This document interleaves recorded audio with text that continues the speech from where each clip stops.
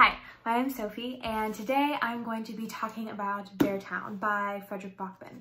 So I read this, I believe, in November, at the beginning of November. It is November now, oh my god. And this was my first and so far the only Fredrik Backman book I have read. Well, I do plan on reading A Man Called Uwe because I've heard that's gotten really phenomenal reviews. But speaking of phenomenal reviews, I gave this one a 5-star. It was honestly one of the best books I think I've ever read in my life, and I strongly encourage everyone to pick up this book because it really is just something else.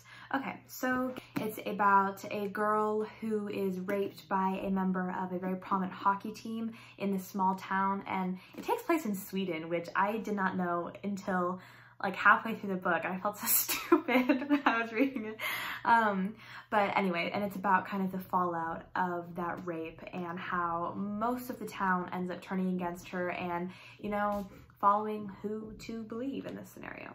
If you see me looking down, it's because I write my notes down in this little journal. So I'm just kind of reading from my notes. So something that I really thought Backman did a wonderful job of is the multiple perspectives. Now, in most books, I don't really love a wide cast of characters who all have a prominent voice in the story because I think that can make everything very jumbled and chaotic, but I think that the multiple perspectives lend a feeling of humanity to each character, and it's hard to demonize one person in this book when you are seeing inside their head and you're hearing everything that they're struggling with. So even like the villain in this book, I could see the fear and the hurt that he was going through, so it was easier for me to understand his motives for doing what he did. Just to clarify, I am in no way excusing his actions, aka raping Maya. The point I'm trying to make here is that I think Backman does a really good job of blurring the lines between our conventional notions of good and evil by giving us characters' motivation and their perspective on the issue so that we can see where they're coming from and therefore it humanizes them. Clearly I did a very poor job of explaining it earlier, but that's the point I'm trying to make.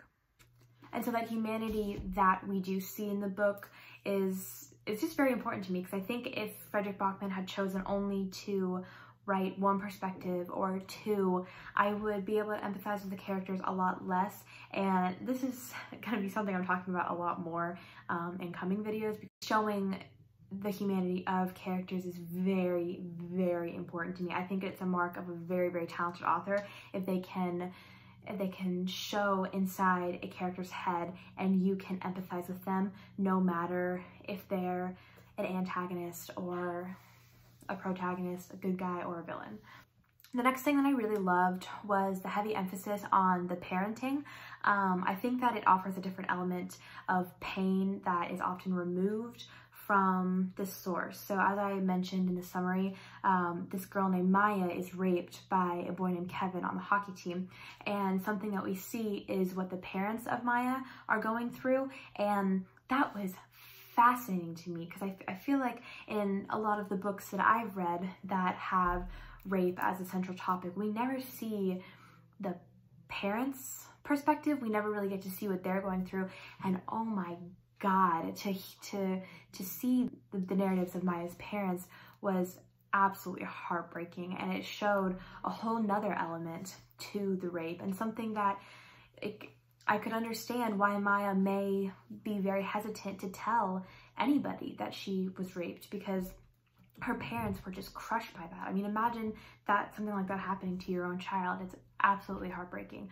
But I think that the inclusion of that parental perspective added a very complex element to the story and added another element of hesitancy, I suppose, to Maya's decision. Like, should I tell or should I not? If I tell, it will hurt my parents and everyone I love, but if I don't tell, it will hurt me. So I thought that was a very interesting perspective to show. However, I'm not sure how I felt on a different on a different note, switching gears a little bit, I'm not sure how I felt about all of the hockey speech, I suppose.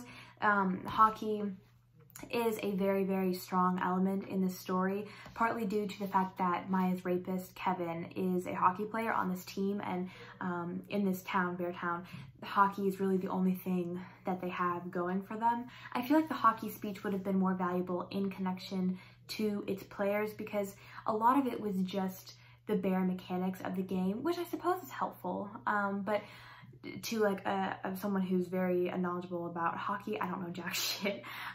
So it was good for me to kind of like, get to know the mechanics of the game a little bit, but I didn't really understand that pull and that drive that hockey offered to the players.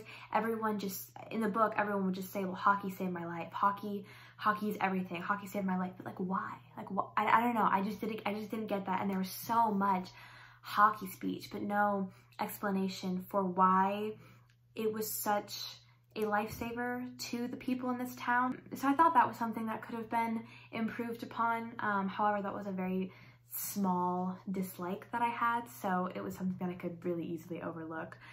I did love the third person narrative here. Usually I'm not a super big fan of third person narrative. I think it has to be done very well, like in perhaps an omniscient narration, because otherwise I feel just very disconnected from the characters, and this was an omniscient narrator. I loved it. I think that it was a great way to get to know the huge cast of characters at once without being overwhelmed by their individual thoughts, because the narrator tells us what we need to know. And kind of going off that point, that really speaks to Fredrik Backman's writing style, because his writing style is unlike anything I've ever seen before. It's very concise, which I don't think you see a lot in adult literature these days. I feel like the trend is that flowy, eloquent prose, which is certainly lovely, but Fredrik Backman's his writing style was like a breath of fresh air. I mean, it was short, it was concise, and I could feel the drama when there was drama because of the way his sentences were. When there was a big moment, he would talk about the smallest things of the moment, and somehow that made it even more potent, even more powerful, and it dramatized the moment way better than a long, flowy explanation of that could have done. I'm not sure if that made sense, but that's kind of what I thought. Bouncing back to sort of the characters and what I liked about them, I think my favorite character in this book was Kira, who was Maya's mother. I think because her determination to do right by her daughter was so startling and so refreshing. And again, I feel, because I primarily read YA, and I have basically my entire life, what we mostly see in family dynamics in young adult novels is either the parents are not present at all, and the kid like adopted or something, or the protagonist hates their parents and they have a big problems with their parents, or the parents don't understand them, blah blah blah blah. And yeah, that obviously is a big problem, but I've loved seeing parents who are so invested in their daughter's well-being.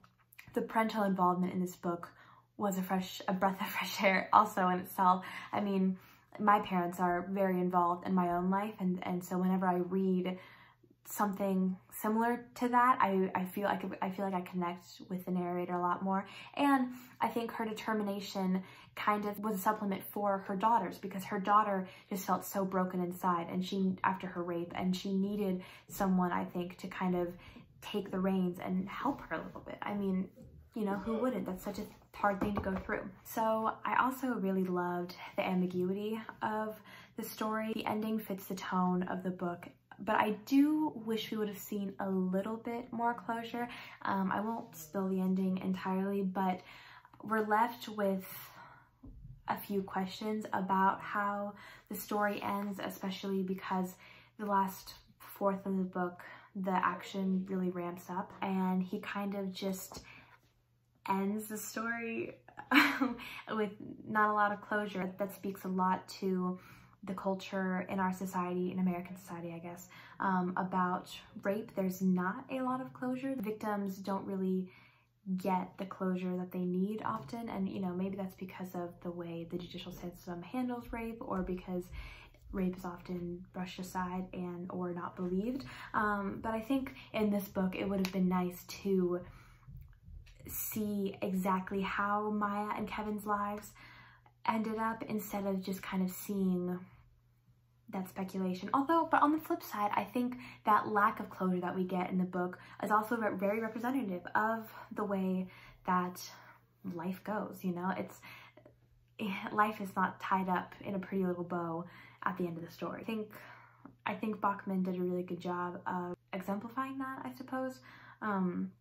But in my personal opinion, I just wish there would have been a little more closure, just because I would have loved to see Maya get the help that she needed, and for her story to kind of be resolved, I guess. But regardless, I do see why he chose the ending that he chose. So that pretty much does it for my thoughts on Beartown. Again, 5 out of 5 star read. I absolutely loved it, and I'm very much looking forward to reading more by Backman. So, bye!